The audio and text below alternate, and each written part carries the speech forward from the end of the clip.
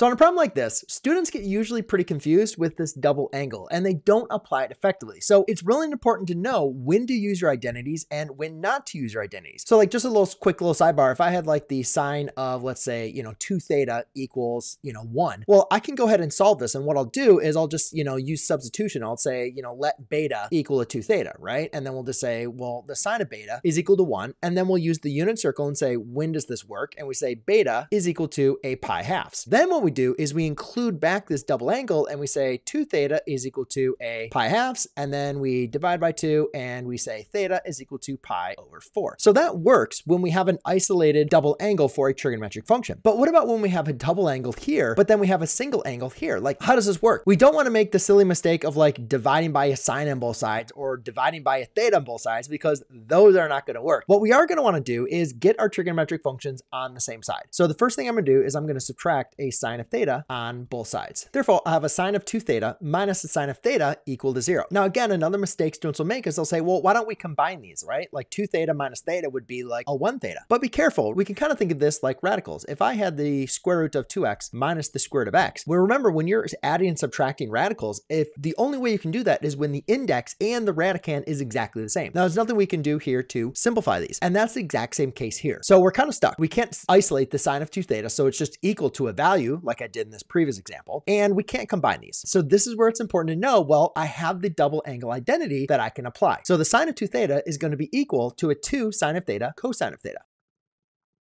Now, hopefully you recognize that I have an expression minus another expression. And in these two expressions, you can see that they both share a sign. So I can divide out that common sign and put it on the outside and rewrite it as a product. Again, that process is what we call, wait for it, factoring. Yes, you are correct. So therefore, that's going to be a 2 cosine of theta minus 1 is equal to 0. Now I have a product equal to 0. And remember, when you have a product equal to 0, you can apply the, wait for it, 0 product property. So therefore, I have a sine of theta equals 0 and a 2 cosine of theta minus 1 equals 0. Okay, now this one's already solved, set equal to 0, so that's fine. And then 2 cosine of theta minus 1, I'm just use my inverse operations. I'll add 1 both sides and divide by 2 to go ahead and solve for the cosine of theta.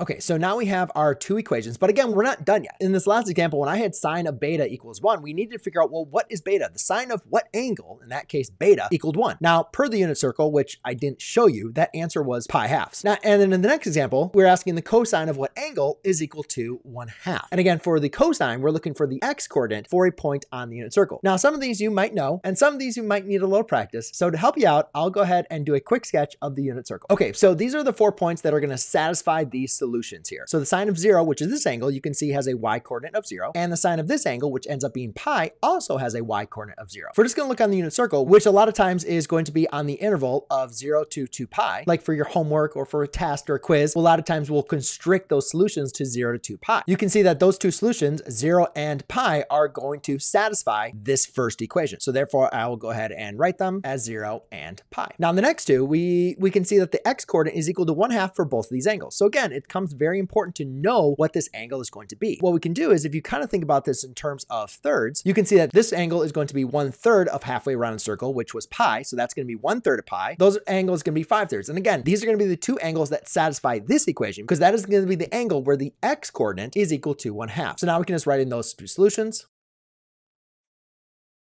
Okay, so what about a little bonus? What about if you need a little help being able to identify all the solutions? What if your teacher is saying, hey, I don't want just the solutions on the unit circle. I want to make sure you can find all the solutions. So the last thing you can do here is look for any relationship between your solutions. Now, the fastest and easy way you can do that is take each and every one of your solutions and add 2 pi n to it, right? Because as long as you take a solution and you add 2 pi to it or subtract 2 pi, you're creating what we call coterminal angles. And you're always going to have all the solutions in a positive as well as a negative direction. It's a lot easier to kind of look at this visually using a graph. You can also look at this angle and see, well, if this angle satisfies this equation and I add 2 pi to it, then that angle, whatever that is, 7 pi over 3, is also going to satisfy the equation. So you can keep on adding or also subtracting 2 pi, and you're going to keep on getting the same angle that satisfies the equation. However, what I want you to do is look for any relationships that you see between your solutions. One thing I do see is all three of these solutions look like they are 2/3 from each other. So therefore, if I took my first solution, let's say theta is equal to a pi over 3, and I added a 2 pi over 3, 3, where's that going to take me? That's going to take me to the solution. And if I add 2 pi 3 again, that's going to take me to this solution. If I add 2 pi over 3 again, it's going to take me to this solution. If I keep on adding 2 pi over 3, it's going to take me to all these solutions. So I can do that infinite many times. Now to represent infinite many times, I'm going to use n, which can represent any integer. And again, when it's any integer, it can be positive or negative, meaning we could also go in the negative direction. But again, subtracting 2 pi n is still going to take you to another solution. Now, the other solution we have here is going to be 0. And since